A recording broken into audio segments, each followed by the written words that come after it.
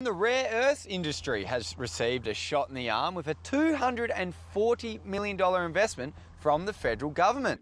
Arafura Resources, the company behind the Nolans project, which is a rare earths deposit 135 kilometres north of Alice Springs, received a $30 million share of the funding, and that will be put towards a processing facility on site. You know, this is a significant matter, not just for Arafura, but also for Australia. It's a development of a whole new industry here in Australia. Now, if it all goes ahead, the Nolans project could supply 5% of the world's rare earths minerals, which are used in the production of electric cars and green energy, like wind farms and solar panels.